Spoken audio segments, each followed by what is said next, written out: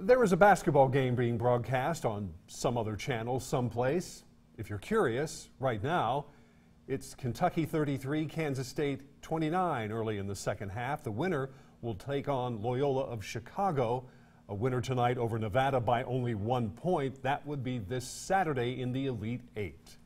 Of course, Solid Blue fans have had their fingers crossed from the very beginning. Thousands gathering downtown hoping to see the Cats advance. ABC 36's Katie Jackson has been hanging out at Tin Roof all night talking with those fans.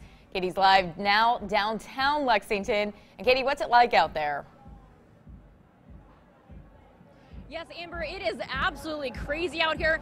Fans have been filing into Tin Roof hours before the game even started, and people are already out on State Street, and the game still isn't even over.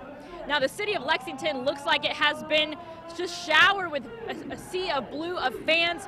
No matter where you're at, you can hear the screams and boos echo through the streets, including the Cats chants. Now, despite how the Cats started their season off, fans here tell me they haven't lost hope.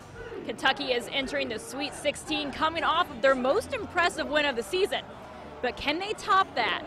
These Solid Blue fans think so. Hey, we're here in Lexington, Kentucky because we know the Wildcats are going to win tonight. That's just how it is. There's no doubt. I'm out here. I'm out with my friends. I'm a seat here. I'm so excited. I hope the Cats win. And I'm going to wear a net on my hat no matter what. Even if we didn't even barely made it in, I don't care. I'm going to wear a net on my hat because I care about this team. Now, as you can see behind me, there is a lot of police presence out, and the game is not even half over. But, you know, win or lose, these Cats fans tell me Catlanta has nothing on Lex Vegas. Live in Lexington, Katie Jackson, ABC 36 News.